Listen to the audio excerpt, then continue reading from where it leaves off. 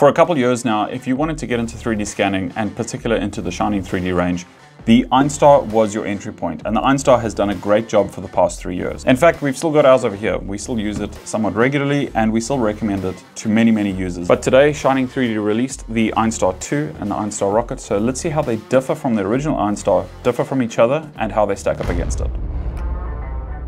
Okay, so first things first, one just looks blue, one looks black. Apart from that, the rest of the box is pretty similar. But the important bit about all of this is what sits in these two boxes, and these are the batteries. The Einstar 2 and the Rockit are both completely wireless scanners with the ability to be tethered to a computer if you want to. On top of that, we've got some cables. I've already taken this one out, but we've got some Type-C cables, which interfaces to the scanners. They're both Type-C, so no more of the proprietary connection that was found on the original Einstar. We have holders here, which are for the calibration boards, but also rests for the scanners themselves. And beneath that, we have the battery charger. So that is for the removable batteries so that you can plug it in while still scanning. You don't actually have to physically charge the battery within the scanner, which is quite handy. Then the actual scanners themselves both look very similar. Obviously, like I said, the Einstar 2 is blue and the Rockit is black.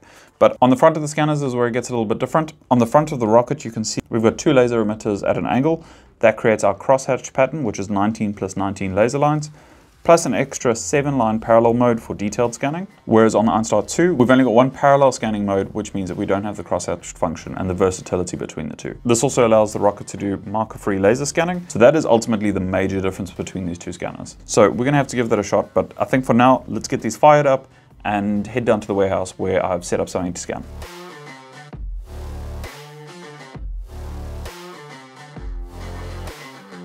All right, so we now have the scanners both downstairs as well as my laptop, and we're gonna be scanning my colleague's bike. The reason I'm gonna use this is to kind of show you guys that these scanners can do something that the original Einstar couldn't, which was scan black objects with ease. The original Einstar was obviously a near-infrared scanner, and as such struggled with dark and shiny objects. So with the new Einstars incorporating laser, that overcomes this. All right, so what I'm gonna do to get started is I'm gonna grab my marker dice from the new Shining 3D Accessory Pro Pack. These are also available now. Very cool, they come with a turntable, marker cards, individual magnetic marker dots, as well as a bunch of marker dice. So I'm gonna pop them a couple of the dice down, see how many we need, and I have got a couple additional 3D printed ones if need be. Get those on the bike, and then we can get to laser scanning with the Einstar 2.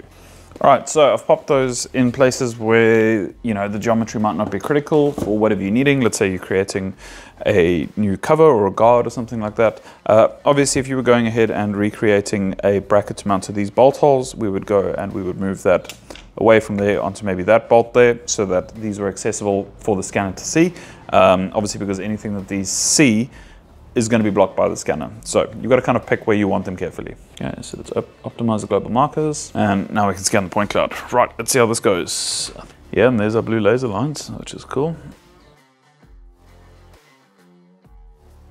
All right, so we do have some reflective bits here. It's doing a pretty good job so far.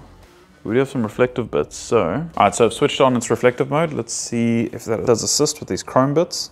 Yeah, so immediately the lasers are definitely brighter. Yeah, and it's capturing it too. All right, so that is a huge help for some of the more gloss black, shiny bits and pieces. Now, obviously, you know, a bike like this is a worst case scenario for a scanner because it's all really dark and really reflective for the most part, but this reflective mode's definitely helping a lot. So that has actually left us with a very competent looking scan where I can very easily read the Honda logo, as well as pick up a lot of other details. Bolt locations, all that sort of thing. I could very easily be able to read the bolt sizes from some of these. So very promising indeed. I want to jump over to the Rockit, see how it compares. Okay, so the one thing I immediately notice is this is definitely a bit heavier, and this front section of the housing here is actually what feels like aluminium, whereas the Einstar 2 was plastic. So this, yeah, it definitely feels a bit more weighty. So yeah, whether that's going to correlate to a better scanning experience, we're going to find out. All right, so immediately the interface is slightly different. We've now got the option for feature alignment, but we're going to leave that for after I've removed the markers. So let's do a global marker file first and pretty much follow exactly the same process we followed with the Einstar 2.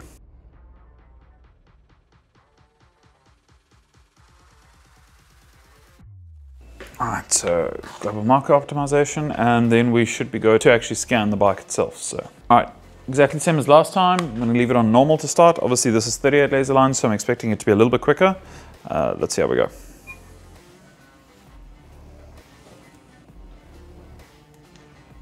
Alright, so immediately is definitely acquiring data significantly quicker. Alright, so same as last time, we've got those areas where we might need the reflective mode, so I'm just going to flick over to the reflective mode again.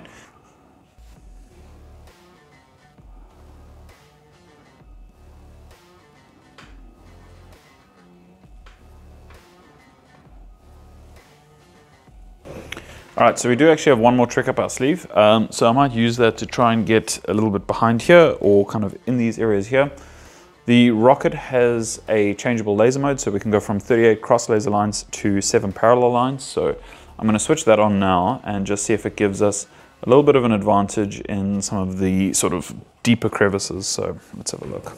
Yep, it's definitely reaching slightly further down in and amongst those coolant pipes. So it might not be something you use all the time, but it's definitely a nice to have. So just the same with the Einstar 2, I'm going to optimize the point cloud and mesh it, and yeah, do no cleanup or any of that sort of thing, and just see how they look side by side. All right, so I would say the level of detail is a little bit higher with the Einstar Rockit. They're quite similar in a lot of ways, but that ability of the 7 laser lines to get nice and deep in this sort of pocket here is something that's quite evident. So yeah, it's one of those, you can't really go wrong with either of them as a hobbyist, but yeah, if you're kind of looking for that next step up, you know, for just a little bit more of an investment, the Einstar Rockit would probably be the right move. Also, it does give you that ability to use marker-free laser scanning. So I'm going to give that a shot now because that also might be enough of a reason for you to take the jump up to the Rockit. All right, so I'm going to remove all of our marker dice. Just double check, but I think that is all of them. I always seem to miss one, but anyway, I think we're all right. Okay, so now we're in feature alignment. This is going to require much slower scanning. And it is important to note that if we were scanning something with very little geometry, so like the door of a car or something like that, we might run into issues because it needs constant changing geometry to be able to stitch all the scans together. So like I said, we do have to move a lot slower, and I can tell that because the data is taking significantly longer to go from yellow to blue. It's doing a really good job though. So I think we've seen what the actual scan data can look like from this. So I think it's time, let's see if we go up onto the fuel tank where we start to run into issues.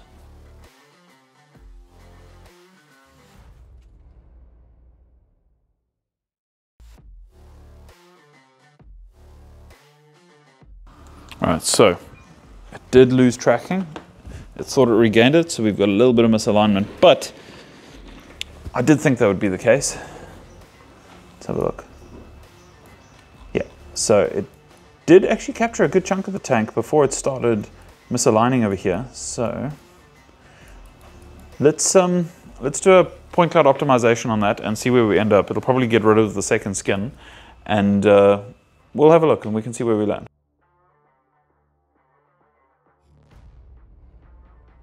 If you've got any questions or require more information about any of the scanners we've used here or any of the other Shining 3D scanners, please feel to drop us an email or jump on the website and you can submit a form there for an online demo, and we can give you the full rundown of exactly how the scanners work and what scanner might best suit you.